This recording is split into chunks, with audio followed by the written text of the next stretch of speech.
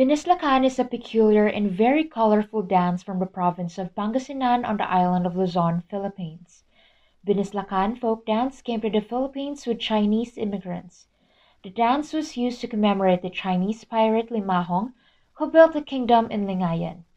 Binislakan, meaning the use of sticks, imitates two chopsticks used by the Chinese for eating.